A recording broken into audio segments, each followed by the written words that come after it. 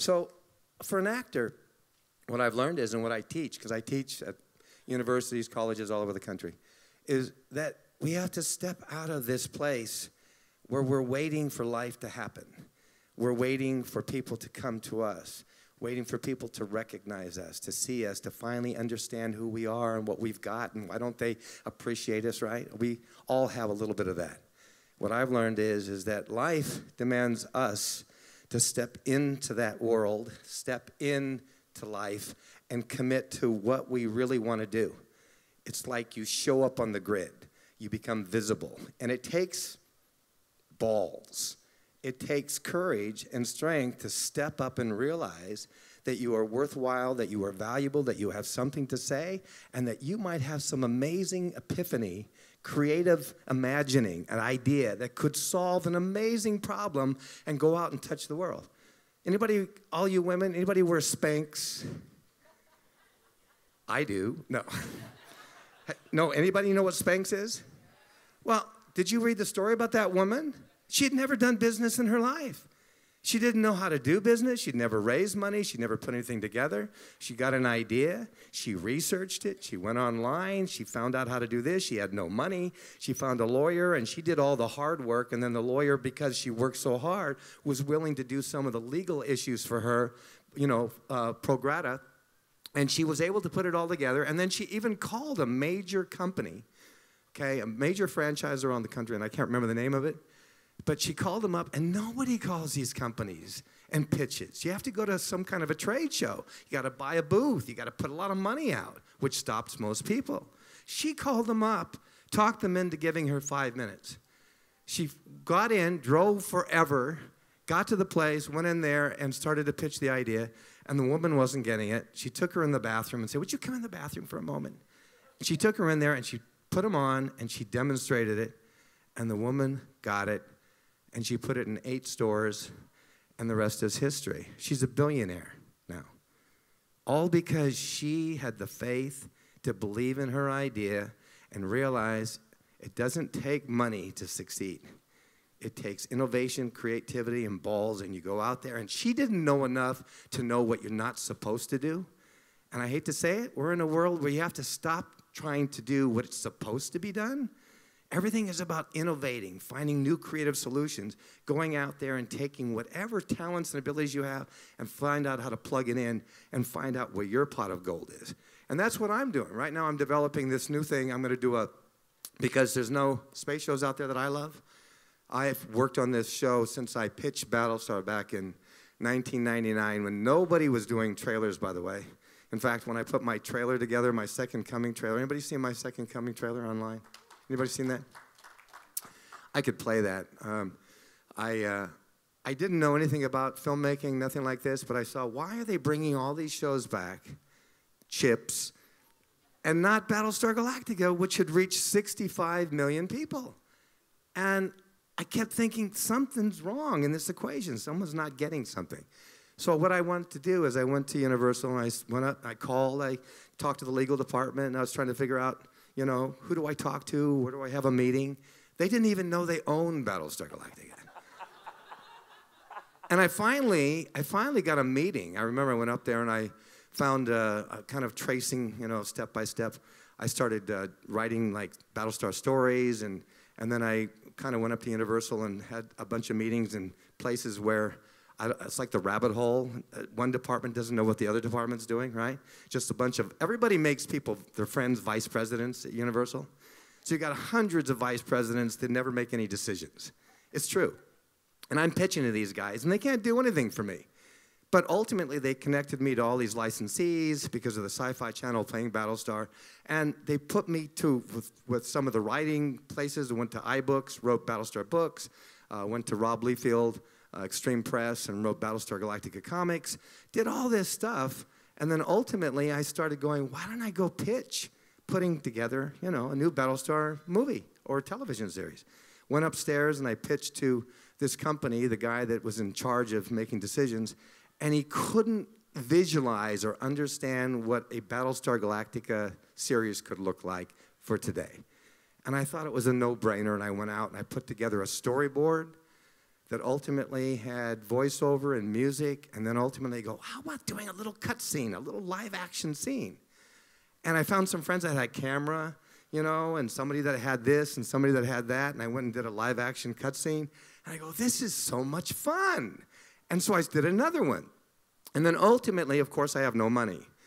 And of course, my little credit card just goes ka-chinging, ka-chinging. But when you start doing something that you're really excited about, you forget about the money. You forget about, like all of you with your credit cards, I'm sure. And I'm having the time of my life. And I remember I get to a point where I'm sitting in this big, huge building structure where they used to house the Spruce Goose. And I've got a 100-man crew. I've got fans from all over the country driving in with their costumes, their hardware, because I have no budget for that stuff. And by the way, if you ever do a no-budget anything, let me tell you, a no-budget anything is going to cost you a lot of money. Why? Because if you do not feed all these people that are working for free, they will mutiny on you. And you better have their favorite junk food. I'm telling you. I spent a lot of money on this no-budget thing. And step by step, this little animated storyboard grew into the Second Coming trailer. And then we started playing it. I remember playing it at Comic-Con in San Diego the first time. And everybody had heard about this mythological trailer that nobody knew if it really existed, because nobody made a trailer unless you had a movie. And I played it, and I remember the room was packed, like a room like this, 10 times back, multiple screens. I'm nervous as hell because if you like sci-fi and somebody screws with your story, changes it even a little bit, you know what I'm saying? And I was terrified that they were going to hate this thing. And I remember playing it, and at the end of it, there was the longest, most pregnant silence I've ever heard in my life, a little bit like what happened to Ron Moore when he pitched his new Battlestar series to all the Battlestar fans. You saw that little clip on the thing there? Well, I swear I was terrified, and all of a sudden, after this long silence, was this explosion of people clapping and cheering and all this stuff. I could not believe that we'd hit a home run, and we got carried around the world to multiple conventions playing it. And guess what? Harvey Weinstein of Miramax, one of the top distributors, calls me up thinking, he's got a trailer. We got all these reviews. You must have a movie. And Universal doesn't even know I made this thing. And I'm like going, they're going to arrest me. I'm going to jail, you know. And I didn't make it to make money, but I made it to inspire revival. It was one of the most extraordinary things I ever did, because what it taught me that anything is possible. Just like the woman with Spanx, I didn't have a clue about how to put anything together. All I knew was I had this feeling, I believed in it. I thought, this needs to come back. This is a story, by the way. I love great sci-fi. Visionary, intelligent sci-fi, I love it. And so there just was not enough of those kinds of programming out there. And networks always are in a hurry to get rid of those kinds of shows, right? So, you know, I'm sitting there, and I'm just taking each step, figuring out what to do, asking questions, and finding out that people were willing to come help me. Because the minute you have the balls to stop talking about what you want to do, and trying to get people interested in what you want to do, that you actually have the balls to actually go do it with whatever resources you have. If you got 5 cents, you do whatever you can with 5 cents. You just start doing it, and all of a sudden, I got all these people that were excited. People talk to other people and say, you know what Richard's doing? And then I got Dean Cundy, the DP for Jurassic Park, Apollo 13, brings his 35mm camera with 2,000 feet of 35mm film. I get Volker Engel, who won the Academy Award for ID4 Special Effects Supervisor, comes on board, looks at my epic film that I made over 18 months, and says, Richard, this is never going to work. He goes, this is going to take you millions of dollars to do the post to make it look good. He says, what you got to do is cut it down to like 2 minutes. I go, 2 minutes? You know, I had all this footage. And so finally he took me over to Dreamscape, and they helped me to write a trailer script, right? Which I'd never done before, which I wrote. And then they helped me to shape it down to this 2-minute thing. And then they also helped, and this is back when CGI was in its kind of infancy. And I began putting together, you know, the designs and the ships and do the compositing and all that stuff, which I know a lot about now. and we were doing a lot of green screen, kind of early on when not too many people were doing it. And it was just an amazing experience of slowly putting this thing together and then finally playing it and having the kind of response which every filmmaker, everybody in their life should have one-time experience when you feel like you hit a home run, So I finally got this thing going, and, the funny part was I also produced the 25th Battlestar Anniversary Convention, and I invited, because at that time I'd heard Ron Moore was going to do this thing, Tom DeSanto and Bryan Singer, who did X-Men, the movies. Basically, they had really wanted to do a new Battlestar series. Sci-Fi Channel, Universal, just could not envision doing a Battlestar series. And they got a deal over at Fox, but Fox dropped the deal when Bryan Singer had to jump onto X-Men 2 because there was a problem with the movie. And then they dropped the Battlestar deal, which was going to actually include me and Dirk Benedict and some of the original actors. And then they took it over to Sci-Fi Channel and tried to do it there. Not interested. And they were only open to maybe doing a reimagined version, which Ron Moore brought in. And everybody was against that, thinking they're going to screw it up like they do with every classic they bring back. You ever notice how they take a classic and they give you the trappings of it, but they take the heart and soul out of the show that you love so much? And that's what I thought they were going to do. And when I honestly met Ron Moore, and I think he looked at me as Darth Vader because I'd written a few scathing letters, about networks and studios and how they don't get us or appreciate sci-fi, and how they screw everything up. And I wasn't being specific about Battlestar, but I was kind of, making a point. And so I invited him because I thought, I'm going to invite everybody. I'm going to invite Ron Moore, Glenn Larson, Tom DeSanto, Bryan Singer. Let everybody come and pitch their idea of Battlestar and then let you make your decision, right? And so guess what? He came and then he played his new trailer. And back at that time, nobody had ever seen action scenes with no music, no sound effects, just drums, right? And we're used to that now. But back when they played it, we all looked at it like this, and it was the coldest, freezing room I've ever felt in my whole life. I felt horrible for him. I really did. One of the things I noticed, because no matter how different it was, I said, somebody has a vision. Somebody is talented. Even though it's totally different than anything I, could imagine. Something was amazing in it. And I remember standing up, and he kind of tells this story sometimes. And then Moses stood up in the room and calmed the people down, because everybody was pissed. Everybody was really angry.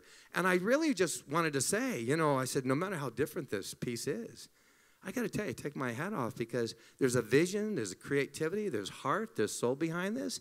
There's something here. And I think, that kind of statement I made opened the door to having a conversation with Ron Moore. And he realized I wasn't the saboteur that I was appearing to be, although he did cast me as a terrorist, didn't he? Wow! Epiphany! Now it all comes clear. Oh, and he must have had so much joy blowing me out the airlock at the end. Finally got rid of that hatch guy. Boom! No, I got to tell you, he invites me over, and I swear the minute I walk in the room and start talking to him, and he says, look, I don't know how you feel, but, if the show gets picked up, would you be interested in doing something? And I was so conflicted because I'd put so much time, energy, money into bringing back the original Battlestar. But when I sat down and talked to him, and he talked about this political revolutionary a la Nelson Mandela, only slightly darker. That was a little bit of a joke. Would you be interested? And I remember for the first time in my life that I had said no so many times because things weren't exactly right. Because I'm a very idealistic person. I was looking for something with meaning, with heart, with soul, something that I felt that I could do my best work in. And so I always said no. And I closed down my career because I turned down so many television series. And then everybody stops coming.